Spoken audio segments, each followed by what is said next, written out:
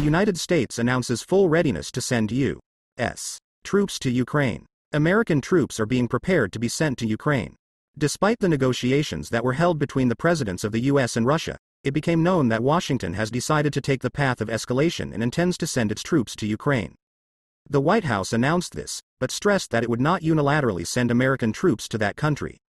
However, this does not exclude probable provocations from Kiev and Washington, which would allow the United States to accuse Russia of violating the agreements and sending several units to Donbass. Negotiations have partially reduced tensions on the Ukrainian and Russian borders, but for the time being, Kiev continues to use its old methods and continues strikes on the territories of the self-proclaimed Donetsk and Luhansk People's Republics.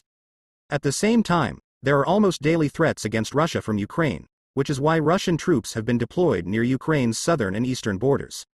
Considering the information of American mass media, the USA really intended to send to Ukraine several hundreds of its servicemen and some equipment. However, judging by the fact that the tension in the region has been eased, the USA will try not to make another escalation with Russia, realizing that it can lead not only to a local conflict but also to a full-scale military action.